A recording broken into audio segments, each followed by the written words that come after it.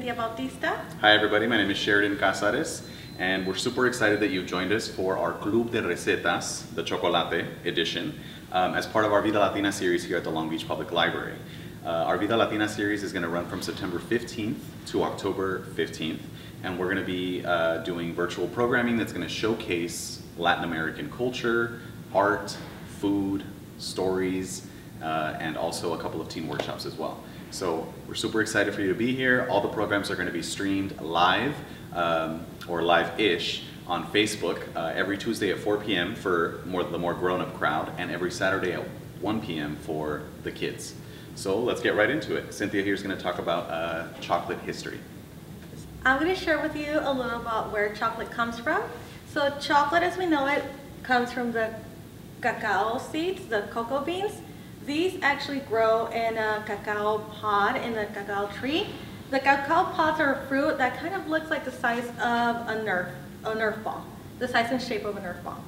These are dried, they're fermented, and then they're ground and mixed with milk and sugar to make the milk chocolate that we know today. But we didn't always eat chocolate the way that we eat it now. Originally, we thought that chocolate came from Mesoamerica, which is Central America and like the South of Mexico area. But there is new evidence that shows that chocolate actually came from the Amazon area in South America. And we don't know much about how they used it back then, but we do know that they did have it as a drink because they have found evidence of cacao in their pots. So it is believed that they brought it up north eventually and that the Olmecs adopted it into their culture. The Olmecs didn't really eat chocolate the way we do now. To them, it was more of a religious ritual, and they used it for medicinal reasons. The Olmecs called chocolate, the cacao seeds, cacaua. So that's where the term cacao comes from. And eventually, they taught what they knew to the Maya that used it in their culture as well. The Maya drank the cacao as a frothy, spicy drink. And actually the word chocolatey means bitter water. So it was more of a bitter, spicy drink. And also, they did not drink it as an everyday. It was more of a ceremonial ritual, and only the elites got to drink it. The Aztecs, on the other hand, also used cacao, but it was more of an everyday drink. Well, it was also a celebratory drink, but everybody got to drink it, not just the elites. It was also very valuable to them, and they used cacao seeds as money. And one cacao bean actually bought them one tomato. And I believe it was 20 cacao beans would buy them a rabbit. So they had value. And they actually counterfeited these.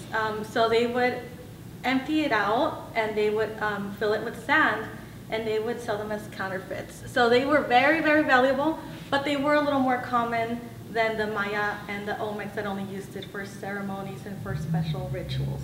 And now Sheridan is going to tell us a little bit about how we use chocolate today. We don't drink it as a bitter, frothy drink anymore. Now it's a sweet snack. So he's going to tell us a little bit more about how we still use it in our cuisine. Yeah, so chocolate is still foundational in a lot of the different foods that we have in Latin America and also here in the States. So some of the stuff that ends up happening with chocolate is that we try to make it into sweet treats, obviously. So you have your regular candy bars, you have Carlos Quinto, which is super popular in Latin America, but over here we have Hershey's and stuff like that. Oftentimes it's for hot chocolate.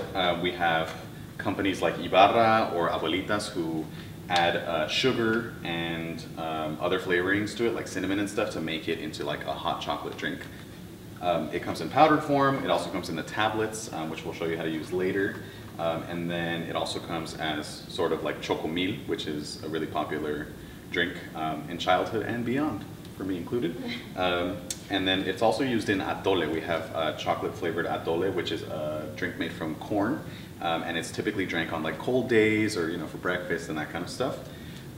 Some of the more savory stuff that we've got going on, or actually before I move on to the savory stuff, there's a company called Chocolatey that does like a sort of meltable chocolate for dipping, and so we'll show you how to use this later in just a minute.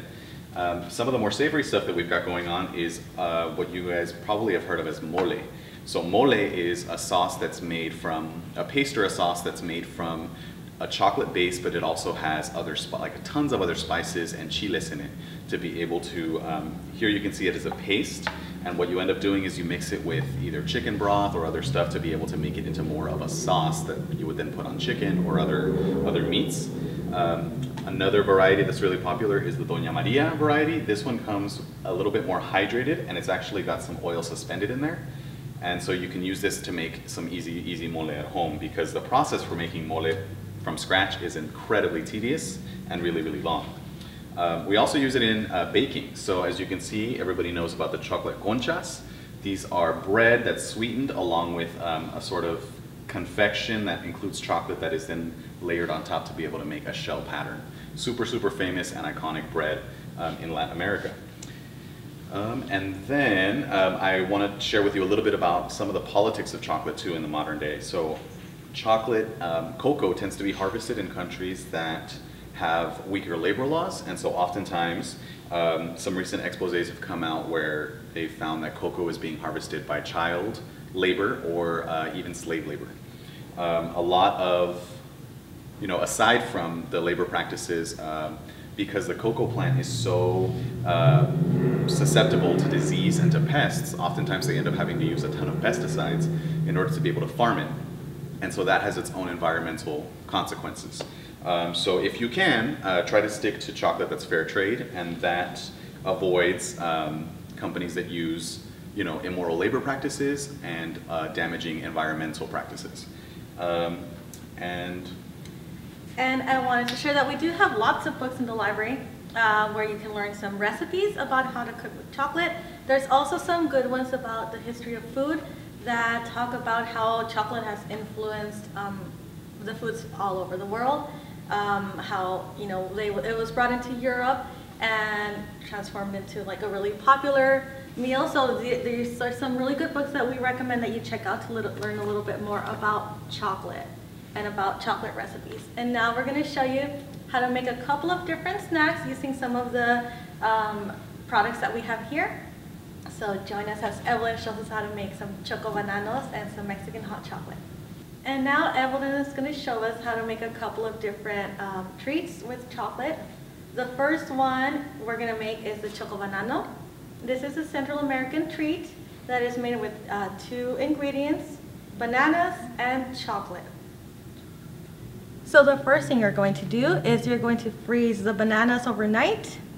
And then when you're ready to make the choco bananos, you're going to melt the chocolate, the packet of chocolate, in a double boiler. So you're going to boil the water, you add the package to the water until it melts. Once it's melted, you pour it into a jar where you can, that's big enough for you to stick the bananas in. So we have the melted chocolate here, and Evelyn is going to dip the banana into the chocolate. You let the excess chocolate drip off, and that's it. Once it cools off, it'll harden.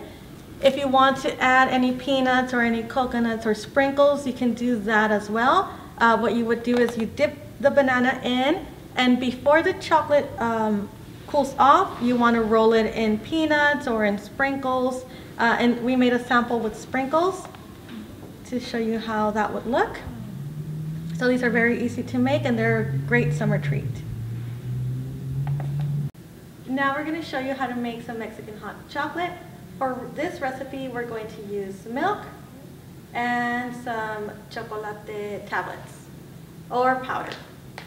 For this recipe, you're going to add the milk into the pot. In this case, we're going to make 2 cups of milk.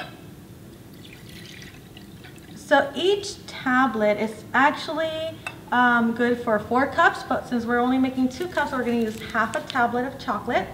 You can put that in the pot. We're going to pretend that we're on a stove and that we're boiling the milk. And you can mix it with a molinillo if you have a molinillo, and that will make the drink frothy. You can also use powder if you prefer. It is easier, it melts faster. So now we have the option of making it with powder. Once the milk is boiled, you can serve it on your favorite mug. You can enjoy the hot chocolate with a concha, with a bolillo. You can also take the bolillo, cut it in half, add some butter, and toast it to have a warm snack with your hot chocolate. And you can enjoy it on a cool day.